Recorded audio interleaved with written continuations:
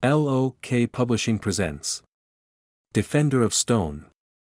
Untold Tales of Kalda, Short Story 1.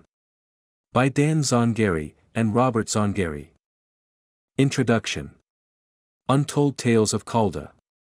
Throughout our rebranding of Tales of the Amulet, we decided to make several collections of short stories. Untold Tales of Kalda is one of 3 planned collections, followed by Untold Tales of Lorne and Untold Tales of the Dragon Wars. These 3 collections will focus on different aspects we've developed for the Legends of Kalda universe spanning several thousand years and 2 different worlds. The original idea for this collection came about when cutting details from A Prince's Errand. That novel dives into a lot of ideas we had developed over the course of our early publications: The Dragon's Legacy, The Elven Secret, The Mage's Agenda, and their various companion stories, and was a culmination of years of world building. So in order to not bog the story down with excessive description and too many side tangents, we decided to make individual stories with themes focused on one aspect of lore unique to Kalda. The central themes for each are lightly touched upon in our main series, but these short stories explore them in greater detail. There are also other aspects of lore that weave their way into the stories, and those often accent the main theme, i.e. Vabenak and Charizium, or Misthralum and Tavisrals, or the Channels of Power and the Mages of Aleth. Each of these stories takes place in different settings, at varying times and places across the world of Kalda. They feature different main characters, some which aren't even mentioned in the main series. So far, all of them take place before the events of A Prince's Errand. They are meant to be self-contained, and each has their own glossary to help the reader understand the terms used without getting into too much backstory. We intend to write 12 stories per collection. The initial 5, plus Beneath the Frozen Wastes, our free gift for anyone joining our exclusive Readers Club, were all written during the time our editor went to work on A Prince's Errand. In the future, we plan to write more short stories while our larger works undergo editing. You can expect to see the rest of the Untold Tales of Kalda collection release around the same time as The Dark Necromancer, Book 2 of Tales of the Amulet. After Untold Tales of Kalda is released, we plan to work on Untold Tales of the Dragon Wars between elven secrets and treachery in the kingdom. The final collection will coincide with the development of Books 7 through 9 of Tales of the Amulet, which works out perfectly because Lorne is one of the settings for those novels. This will give us ample opportunity to explore that setting and help flesh out details that are merely brief descriptions. When all 36 of these short stories are complete, they will span a 7,000-year period across 2 worlds, covering multiple aspects unique to our fictional universe. Author's Foreword. Defender of Stone takes place a year before the events of A Prince's Errand and came about when delving deeper into Corner's background. In our prior works we never mentioned much about his children. We knew he had 2 daughters and a son, and his youngest daughter, Elista, was the only one ever mentioned by name. When writing A Prince's Errand we asked ourselves some questions about Corner. Why didn't his son follow the family trade and become an adventurer? And why did all of Corner's children relocate to the city of Tor? Corner's nephew, Ordrith, is part of the adventuring band but not Corner's son. We didn't even have a name for Corner's son, at least not until after we named Corner's father. So, we made a sort of amalgamation of those names and came up with Melinar, Corner Nar and Meltez Mel. We then started thinking, what would Melinar do that might have some connection to the main series of Tales of the Amulet? We knew he lived in Tor, the reclaimed capital of the Western Sovereignty. But we needed a reason for Melinar to be in Tor. Corner and his wife, Karenna, often visited Melinar and his family when Karenna participated in the annual horse shows. This got us thinking about Tor. We had done some world building for a side series, Wanslinger, which takes place in Tor, so we used some of the information we discovered to build this story. But we still hadn't come up with something unique for Tor as a city. In our minds, Tor was just a dot on a map that was casually, and vaguely, thrown around in conversations between our main characters. Many of the other cities across Kalda are known for particular things. Arbeth is a capital of fashion for both decor and attire. Aleth is renowned for its powerful mages. Mindolarn is known for its religious fanaticism. Keth has a reputation for pleasurable nightlife activities. Korath is a resort city with vast beaches. So what was the city of Tor known for? Art.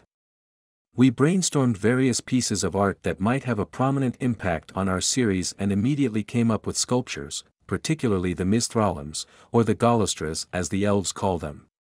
Read and find out if you don't know what either of those terms mean.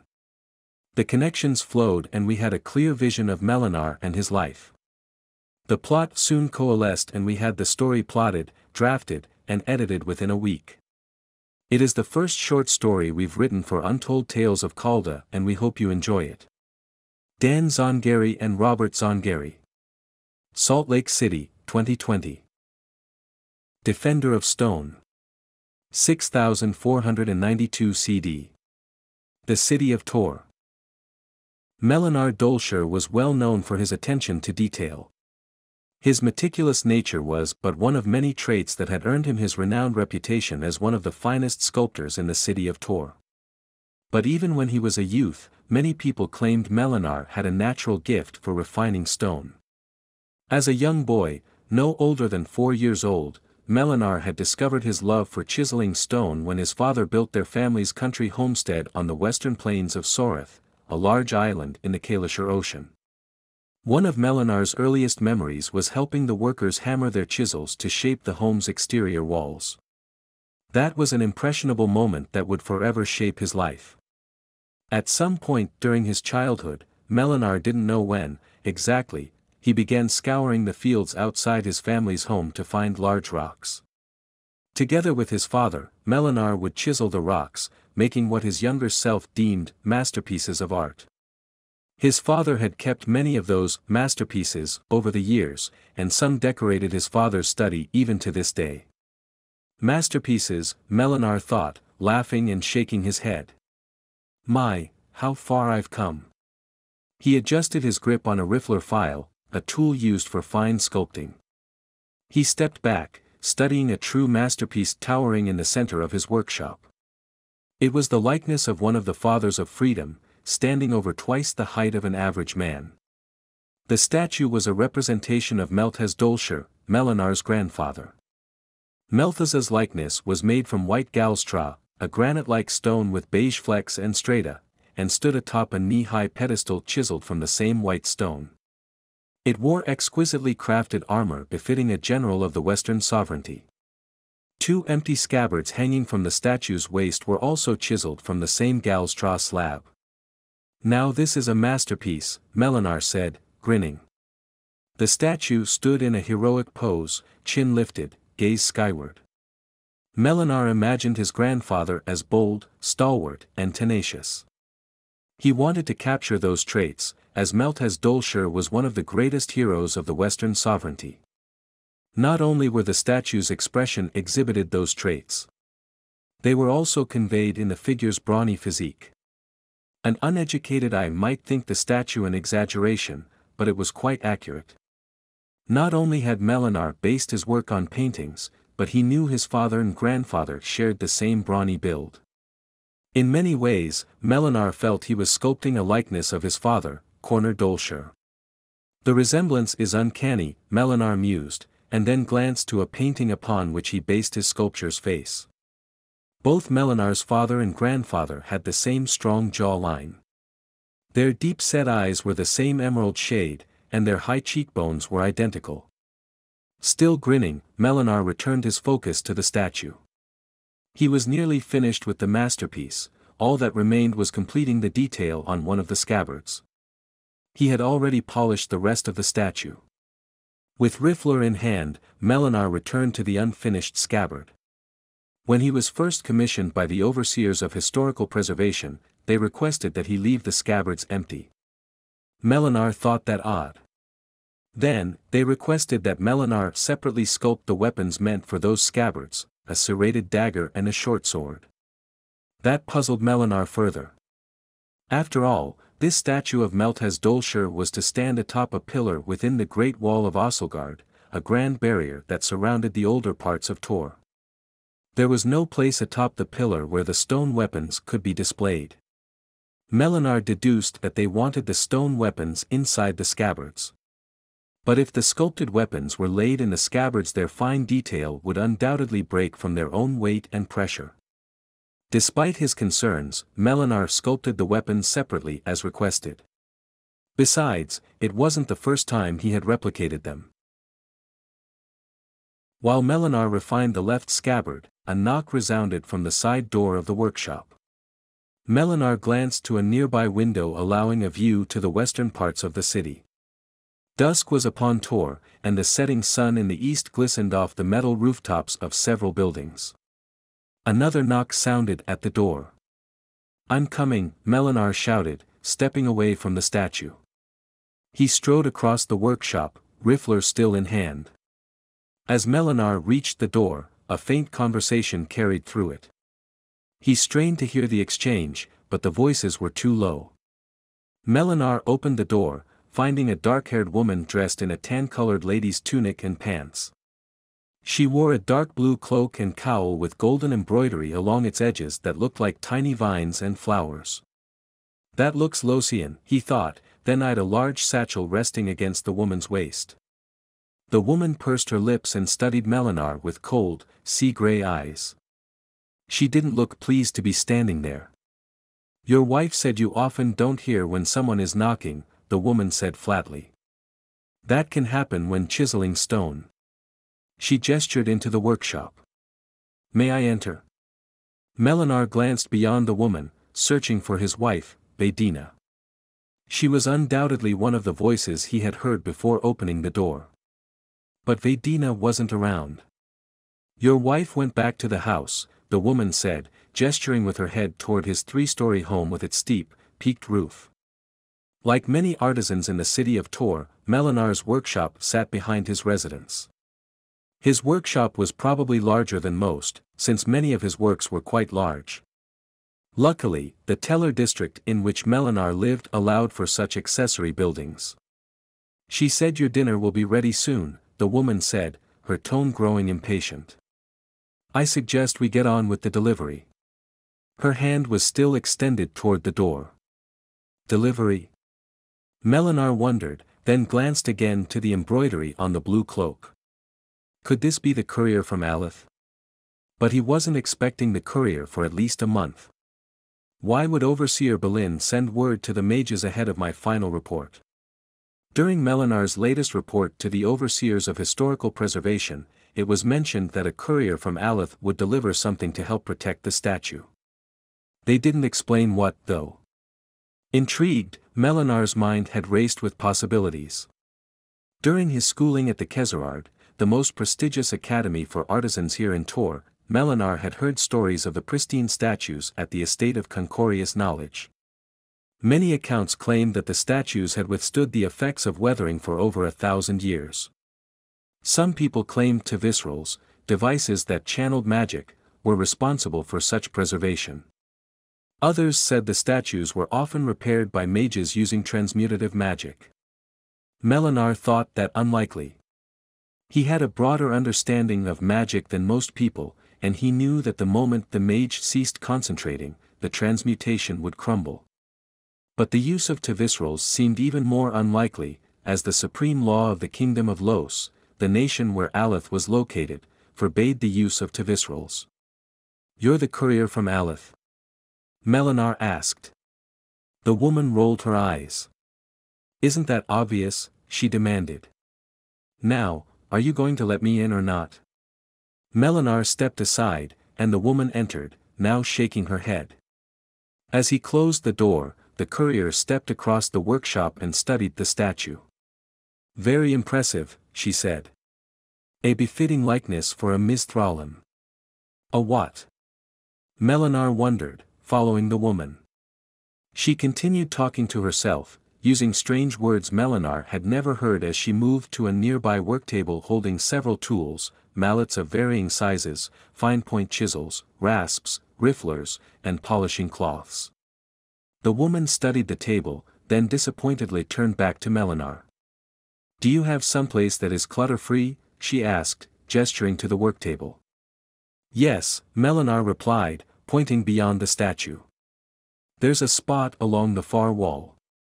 The courier moved ahead of Melinar, rounding the statue. Once at the empty table, she set her large satchel upon it, then studied one of the reference paintings.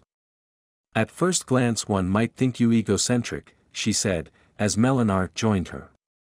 But I must admit, you do look like him. You're too young to be his son, but grandson, perhaps. Melinar nodded with a chuckle. Most people think I look like my father, he said. And my father looks like his father. Overseer Berlin claimed that as one of the reasons they wanted to commission me.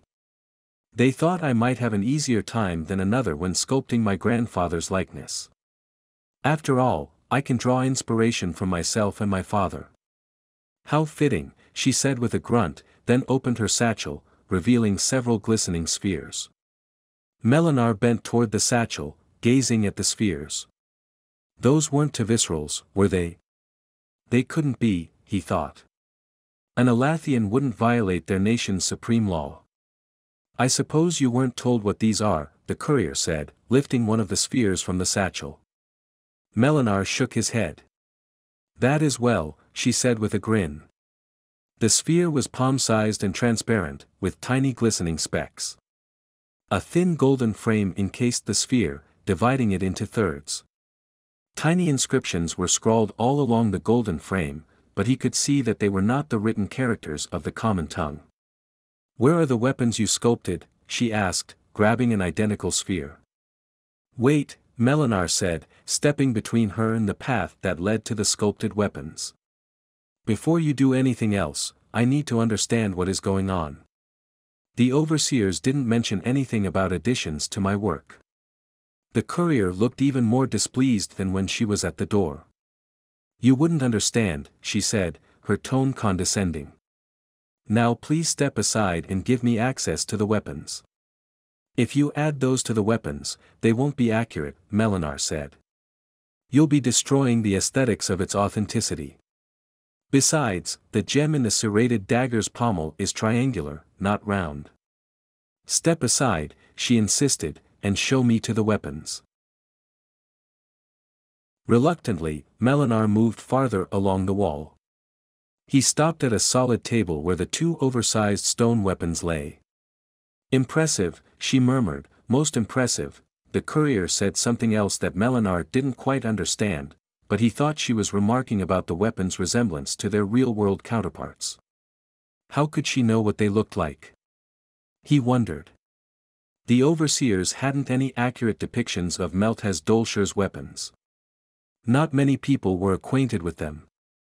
Melinar's father had inherited the weapons after Melinar died, and then shortly thereafter relocated to Soreth. Melinar himself, however, was well acquainted with the stone weapons' real-world counterparts. Melinar's father had taught him how to wield both weapons, and when Melinar was 13 he had made replicas of them, from stone, of course. But those replicas were not nearly as impressive as what lay on the table. Both stone weapons were 2.5 times larger than the real weapons, and perfect replicas. Shortly after accepting the commission, Melinar asked his father to bring the weapons to Tor so he could take accurate measurements. The actual serrated dagger and short sword were shorter than a man's arm, the blades were barely the length of a forearm. But the stone replicas, if standing on end, would reach to a man's chest. In fact, the short sword looked like a thick claymore. What exquisite detail! The courier's tone had changed from condescending impatience to awed admiration. The blade's edges look so sharp, that is good. She moved the sphere in her left hand toward the serrated dagger's hilt. As you can see, it won't fit, Melinar said, pointing to the triangular indentation carved in the pommel. It was not quite half the size of the sphere. It is unwise to place a Tharindar in the pommel, the courier said. A what? Melinar asked. For best results the optimal place is within the hilt near the guard. She glided the sphere along the stone weapon's hilt. The sphere was half the size of the hilt's thickness. Here, she said, hovering the sphere near the dagger's sinuous guard. So, what are you saying? Melinar asked, watching the courier ease the sphere toward the stone. You want me to chisel a hole in the hilt? That will weaken the integrity of the stone. It will. White light burst from the point where the sphere touched the stone weapon. The light grew brighter. Melinar shielded his eyes, squinting against the light. He could barely see the outline of the courier, pushing the sphere into the stone. Impossible. Soon, the light ceased. Melinar blinked several times, then noticed that the sphere in the courier's left hand was gone. It was as if the sphere had gone into the stone. But how was that possible? Unfazed, the courier moved toward the large stony hilt of the sculpted short sword. As with the serrated dagger, she guided the other sphere toward the guard and pressed it into the stone. More blinding light filled the workshop but dissipated after a moment. Melinar searched the courier's hand, but the second sphere had vanished like the first. By Helaron's trident. He cursed. The courier turned toward him nonchalantly. Am I safe in assuming you aren't finished with the statue? She spoke as if nothing out of the ordinary had happened. Melinar struggled to speak, and all he could do was nod. All right, the courier said and sighed, walking back to her satchel. Come with me. Mystified, Melinar watched the woman reach into her satchel once more. Well, don't just stand there, she said petulantly, removing another sphere from the satchel. This sphere was larger than the first two, about half the size of a man's head. I have other important things that need doing. Gathering his wits, Melinar walked back to the courier. Once you are finished, put this in the statue's chest, or anywhere else in its torso. This sphere, she emphasized, needs to be in a centralized location in order for everything to work properly. The courier eyed the tabletop, then glanced back to Melinar. This isn't made out of stone, is it? Melinar shook his head. Good, she said, setting the large sphere atop the table. Don't let it touch stone, unless you're putting it in the statue, of course. Now this, she rummaged through her satchel, needs to go into the pedestal. She removed a large disc the size of a dinner plate with the thickness of a hefty tome and set it next to the sphere. Unlike the sphere, the disc was made mostly of a strange, glistening white metal. Several transparent lines wrapped around its circumference. More strange characters were engraved on the metal parts of the disc, glowing a faint blue. The same goes for this. She tapped the disc. Don't let it touch any stone other than the pedestal. It must be placed last, do you understand? Melinar nodded. The courier closed her satchel and slung it over her shoulder. Now if you'll excuse me, I must take my leave. Keep up the good work, Mr. Dol'shir. I'm sure our paths will cross again. With that, the courier hurried out of the workshop, leaving the door ajar. Dumbfounded, Melinar stared at the strange objects on the table. These couldn't be Tevisrals. Although he had heard plenty of tales from his father, they were unlike any Tevisral Melinar knew of. But the disc was glowing, and when objects glowed, it often meant magic flowed through them. Why would they put Tevisrals inside a statue? Melinar wondered. It didn't make any sense to him. Shaking off his perplexity, Melinar returned to the unfinished scabbard. The courier's warnings repeated in his mind as he worked. Soon, only the lightstone lanterns lit the workshop. He worked until he was satisfied with the detailing on the scabbard. He ran his fingers across the scabbard's stony surface, studying the curve to make sure it was consistent. Good, he thought. Now all that was required was polishing. As Melinar placed the riffler on his worktable, the side door to his workshop opened. I take it you're not hungry, his wife said, her tone not amused. Dinner, he bemoaned, guilt welling in his throat. Vedina stood in the doorway. Curly, sandy blonde hair hung down to her folded arms. Her thin lips were pursed and her pale brown eyes stared at him questioningly. The children and I have already finished, she said. She sighed once before continuing. I know you're almost finished with this statue, but I think you should pace yourself. If you work too hard you'll only burn yourself out. Melinar stared at her, blinking several times. How had he forgotten about dinner?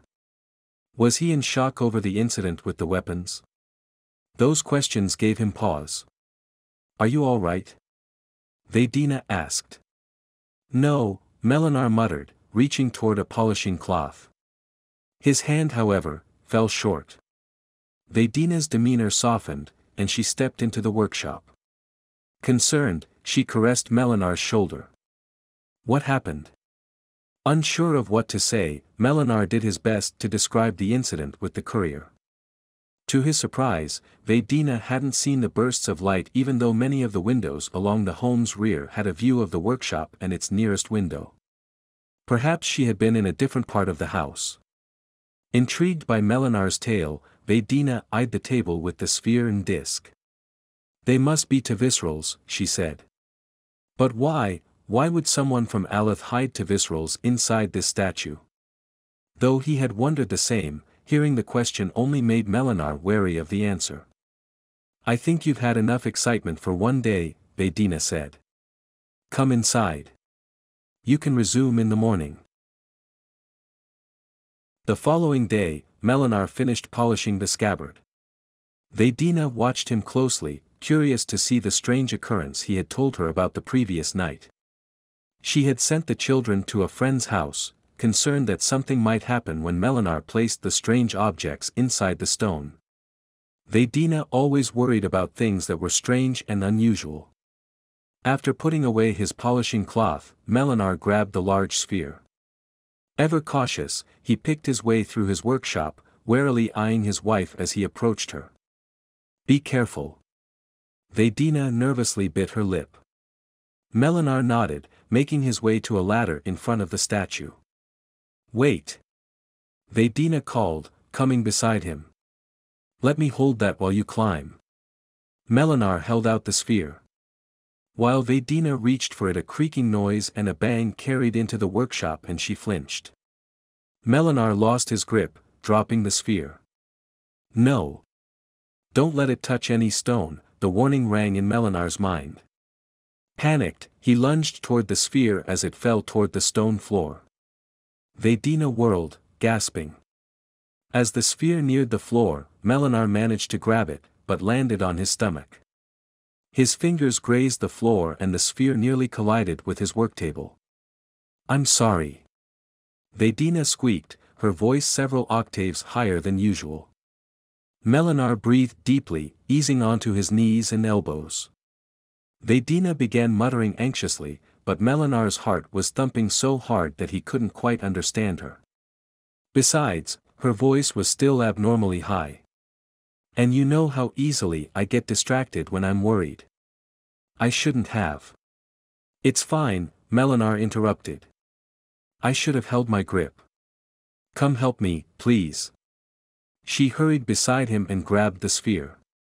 Vedina bit her lip again, her expression still anxious. After Melinar stood, they exchanged tense gazes for a moment.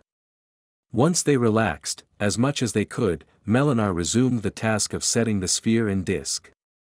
He moved a stepping stool toward the ladder and reached for the sphere.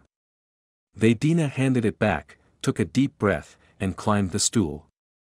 Once she was atop it, Melinar eased the sphere back into her hands. He watched her for a moment, then climbed the ladder. The statue's chest was nearly twice as high as Melinar was tall. Eye level with the breastplate, Melinar turned to his wife, reaching toward her. Nervously, she handed Melinar the sphere, letting out a long breath as he took it. With the sphere in hand, Melinar studied the stone breastplate. He eased the sphere toward the stone, heart thumping. Though he knew a blinding flash would accompany the sphere's touch, he kept his eyes wide open. Melinar sucked in his breath as stone and sphere met. Blinding light erupted from the sphere, and Vedina screamed. Amid her shriek, Melinar shut his eyes and felt a tingling sensation along his hands and fingers, like 1,000 needles gently pricking his flesh. Suddenly, his hands were pushed away and he felt the sphere no longer. Soon, the light faded. The sphere was gone. Easing against the ladder, Melinar studied the spot where the sphere had touched the stone. There was no sign of it. By all the gods of Kalda, Vedina muttered. Now for the disc, Melinar thought, climbing down the ladder.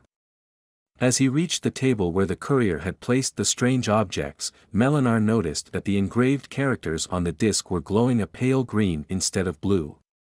Odd, he thought, grabbing the disc. Melinar returned to the statue. Vedina had moved the stool and ladder, giving him clear access to the pedestal between the statue's legs. What do you think is going to happen? Vedina asked. Though Melinar had his back to her, he knew she was biting her lip. The same thing, he said, bending toward the stone pedestal. Melinar eased the disc onto the stone, bracing himself for the blinding flash. But nothing happened. Confused, Melinar stepped back, stopping beside his wife. They watched the disc for a moment, then glanced to each other. Maybe you have to touch those glowing spots. Vedina speculated. Melinar shrugged, then noticed the pale green hue had changed to vibrant orange. Then, the stone around the edges of the disc liquefied. The disc sank into the stone, as if through mud. Once it disappeared completely, the stone settled, like a stilling pond, and then solidified. Now what? Vedina asked, studying her husband. How would I know? He pursed his lips and studied the statue of his grandfather. Nothing had changed. You said the overseers were bringing something to protect the statue, right? Vedina asked. Yes. Well, maybe it's protected. Maybe that disc thing is able to use transmutative magic, or something. Why don't you try polishing off an edge? Intrigued, Melinar grabbed one of his polishing cloths and moved to the pedestal. The statue was exactly as he wanted, and he didn't want to ruin it by testing a theory. So, he ran the polishing cloth back and forth across the edge of the pedestal several times, expecting to find dust-like debris. He found nothing. Odd, he thought. Use a riffler, Vedina suggested. Melinar narrowed his eyes at his wife, and she made several insistent gestures. Reluctantly, he grabbed one of his rifflers and moved to the back of the pedestal. At least that part wouldn't show. He grated along the edge, but no debris came loose. Well? Vedina asked. Nothing. Nothing, she blurted, moving around the statue. She furrowed her brow, her bewilderment painfully obvious. Well, it's definitely protected, Melinar said with a sigh.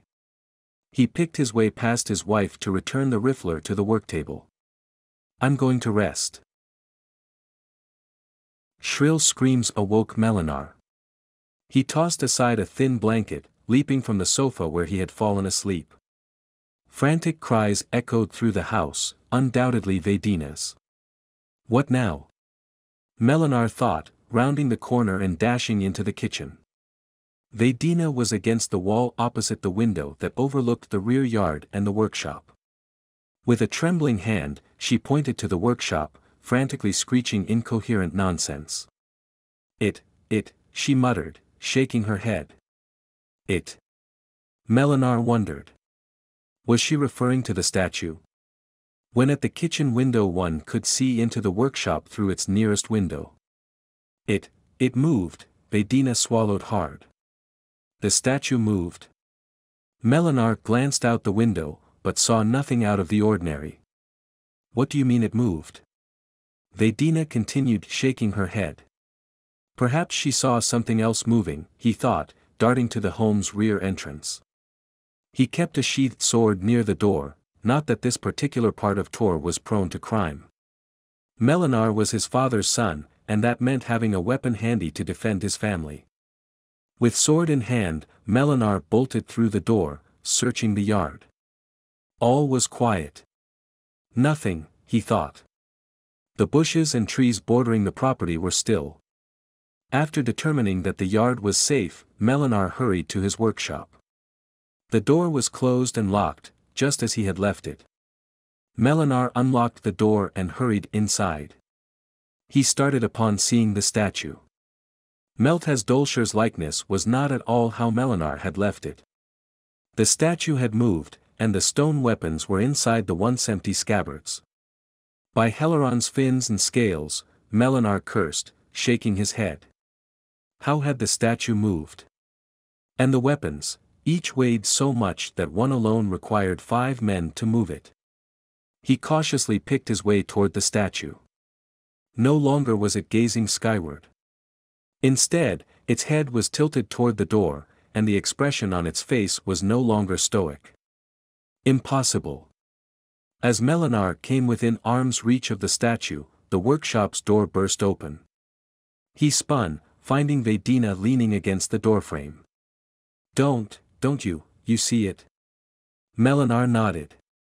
I do, but there's no way stone can move. Vedina's eyes widened and she staggered backward as a booming voice spoke from behind Melinar. I would disagree with that assertion. Melinar spun, drawing the sword from its sheath. Instinctively, he dropped into a battle stance, one of many his father had taught him. He frantically searched the workshop, but saw no one, and then Melinar saw the impossible. The statue's stony legs shifted. Melinar redirected his gaze, finding the statue of his grandfather staring directly at him, a broad smile forming across the stony visage. Don't be afraid, the statue said with that booming voice. I won't hurt you. My name is Melinar Dol'shir. Though the words were deep, there was something soothing to them. Vedina stammered, finally asking, how is that possible? The statue's face shifted as if pondering the question. Melinar, however, gawked at the now living statue. A moment of silence passed before the statue spoke. That is a complicated answer.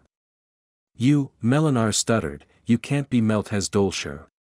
He's dead. I assumed as much, the statue said, frowning. The last thing I can recall is my preparations to go to Leyland Lake. The siege must not have gone well. The door slammed shut, and Melinar glanced over his shoulder. His wife crept through the workshop, her face contorted with fear and intrigue. She soon came beside Melinar, tightly gripping his arm. Please, the statue continued, don't be afraid. I know I am now a hunk of rock, but I promise I am gentle. What are you? Vedina muttered. The statue grinned once again, nodding his head. I don't know what they're called in common, but the lords of metal call them Misthralin. I mean I am an embodiment of consciousness preserved by a combination of very ancient viscerals. The statue paused for a moment, averting his gaze. I never thought I would be immortalized like this. Melinar and Vedina started at each other in disbelief. A living immortal statue. And one that was once a man. But not just any man, Melinar's grandfather. The statue cleared its throat, then spoke once again. Now that you know who I am, it's only fitting you tell me who you are. I assume you are the man who sculpted me, or rather this body. What could he say? Melinar stood in silence for a moment. I understand, the statue said, this is all a lot to take in, Anne. My name is Melinar Dol'shir. I am a sculptor here in the city of Tor. The statue's eyes widened, and it reared back. It really is alive, Melinar mused. For a short while the statue looked troubled. I am afraid to ask how long it has been since my last memory, it studied Melinar for a moment. Am I safe to assume that you are my descendant? Melinar nodded.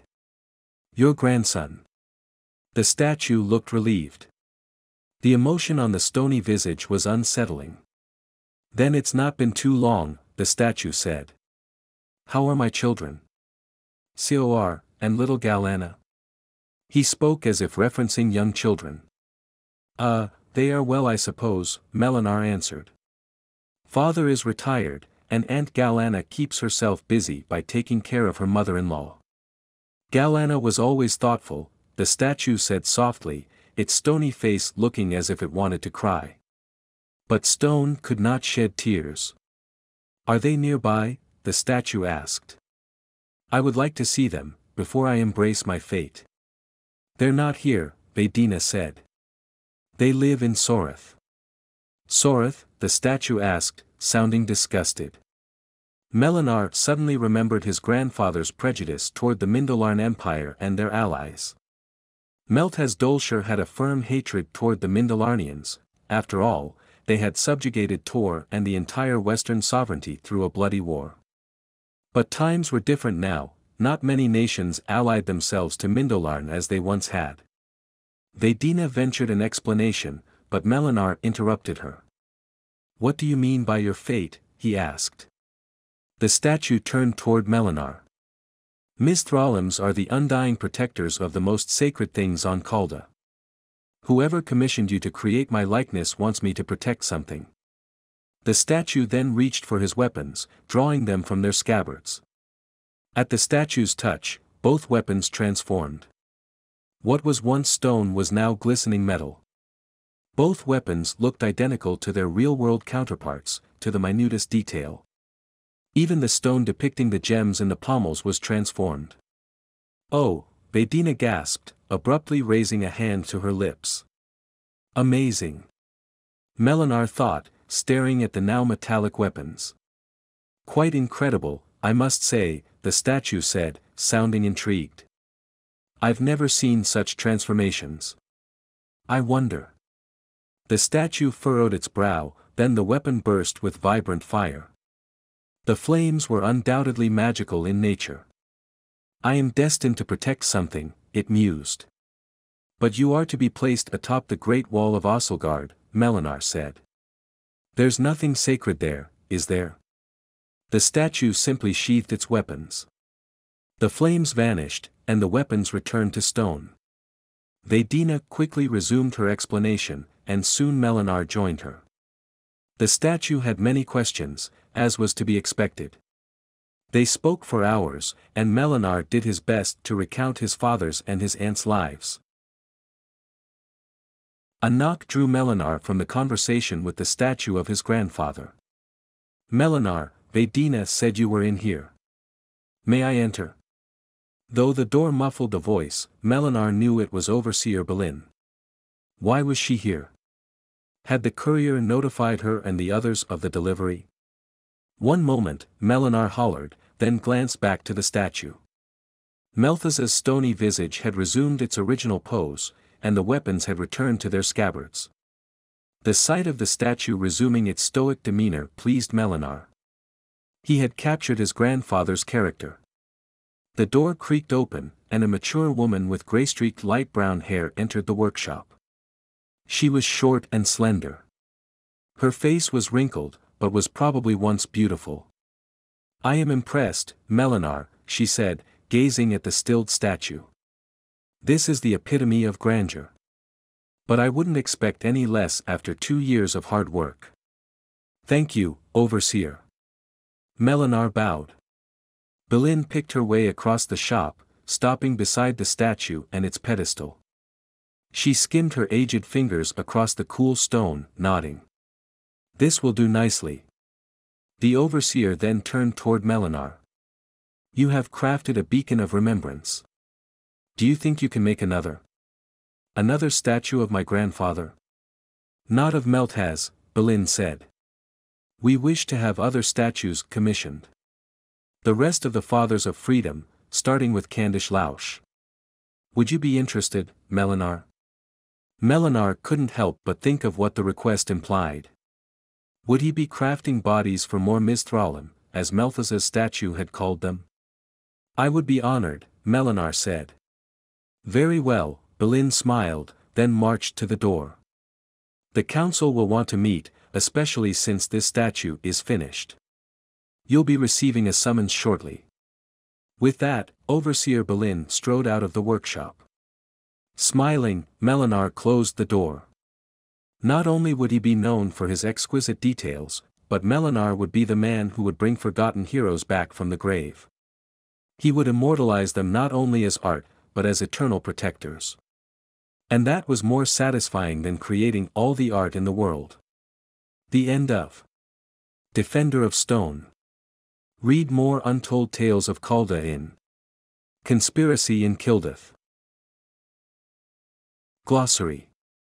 A glossary of names, people, places, objects, and terms found in Defender of Stone.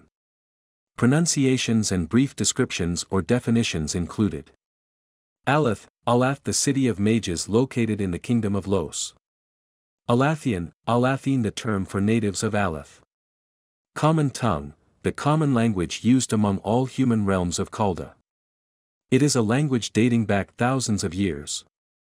Melinar Dol'shir, Melinar Dol'shir's father, a hardy warrior and adventurer who often scours the world for artifacts and viscerals alike.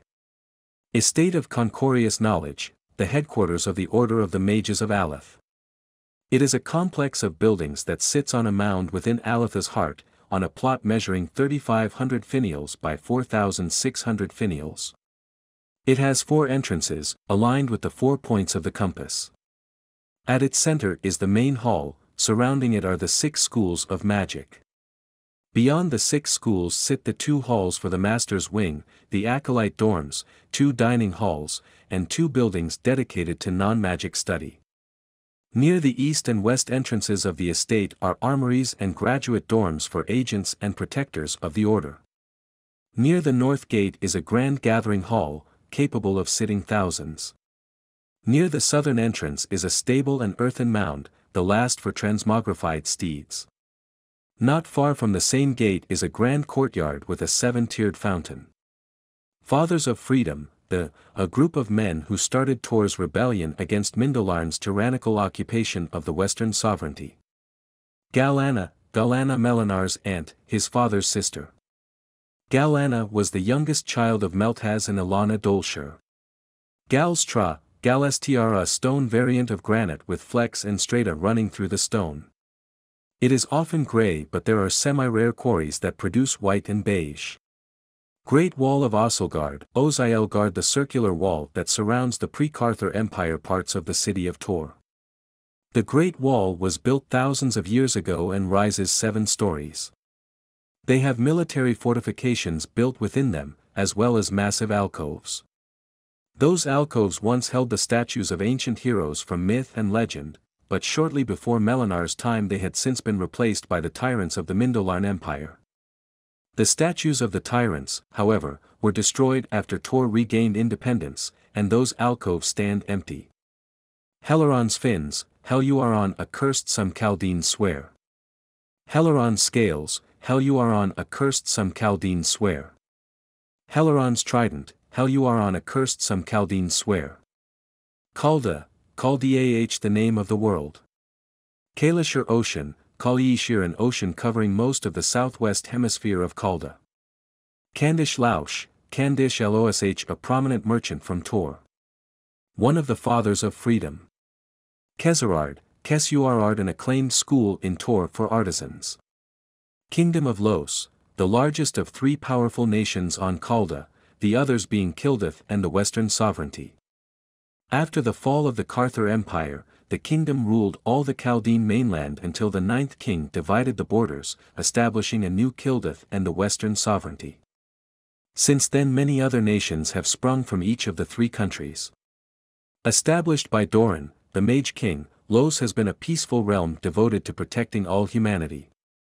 Leyland Lake, a Tavysral crafted reservoir within the Mindolarn Empire.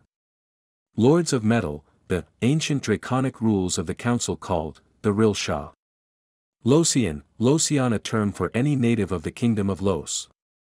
Melinar Dol'shir, Melinar Dol'shir, an acclaimed stonemason in the city of Tor, the son of Corner and Karena Dol'shir.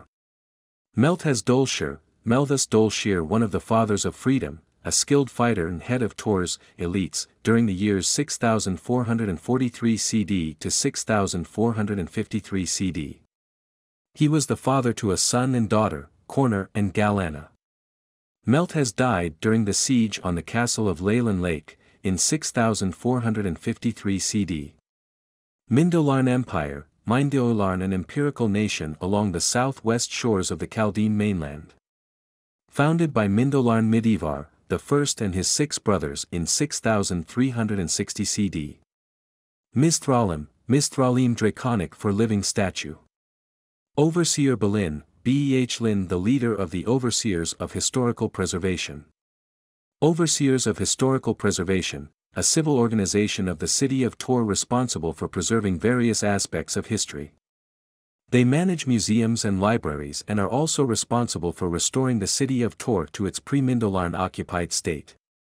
Sorath, Sorath, a city and island that share the same name in the southwestern sections of the Kalashur Ocean. Teller District, Tel Ahr, an affluent district in the city of Tor. Tavizral, Tvizral, any device capable of manifesting or channeling magic. Darindar, Darandar, a Tavizral and critical component of Mizthralim. Darindars are ancillary Tavizrals that connect accessory pieces for a Mizthralim, particularly weapons. They are responsible for managing the shift from stone to metal, and produce a bond that makes the weapons impervious to destructive forces, particularly magic. If an existing weapon is coded to a Darindar, the Darindar is able to replicate those properties. Tor, the capital of the Western Sovereignty, one of the oldest cities in the human realm. Transmutative magic, a type, or channel, of magic that changes the composition of physical matter from one state to another. Vedina, Vedina, Melinar's wife, a native of Tor who has curly sandy blonde hair and pale brown eyes. Western Sovereignty, one of the oldest nations of men on Kalda. Its capital is Tor, and during Melinar's time its borders consists of the western coast of the continent known as the mainland, the river of Torland, the mountains south of Gastrim, and the rivers of Caladris and Porgafur. In ancient times, the Western Sovereignty also included the nations of Caladorn, Gastrim and the Mindolarn Empire. About the authors. Dan Zangari is the creator of the Legends of Kalda fantasy universe, a work in development since the early 1990s. He received a Bachelor's of Science in Aerospace Engineering from the University of Southern California and a master's degree in Systems Management. His love for science fiction and fantasy prompted the creation of this fantasy universe. When he's not writing, he enjoys reading, watching movies, spending quality time with family and serving in his local church congregation. Robert Zangari is the co-author of the various books which belong to the Legends of Kalda universe. He studied biomedical engineering at the University of Utah, however, his love for stories and storytelling took him down a different career path. When he's not writing, he enjoys spending time with his wife and daughters, playing video games, practicing martial arts and immersing himself in a good story. Other titles by Dan Zangari and Robert Zangari. For an up-to-date list of publications, visit the official Legends of Kalda website, http://www.legendsofkalda.com/books.html. Published by LOK Publishing. Tales of the Amulet. Novels. A Prince's Errand. The Dark Necromancer. Elven Secrets. The Mage's Agenda. Treachery in the Kingdom. The Red Ruby. Companion Stories. A Thief's Way. The Last Bargainist. Mysterious Assassin. Return of the Elves. A Forgotten Hero. Guardians of Kalda. Untold Tales of Kalda. Defender of Stone. Conspiracy in Kildath. Thieves Among Nobles. Sorter of Mages. The Price of Penitence. Beneath the Frozen Wastes. Novels coming soon. A King's Fate. The Golden Dragons. Reign of the Black Knight. Companion Stories coming soon. A Knight's Honor. Crown of the Cavernlands. A Legend Reborn. Connect with the authors. Exclusive Readers Club. http://www.legendsofkalda.com/newsletter.html. LOK Publishing's official website. www.legendsofkalda.com. Twitter https://twitter.com/legendsofkalda. Official Facebook page https://www.facebook.com/legendsofkalda.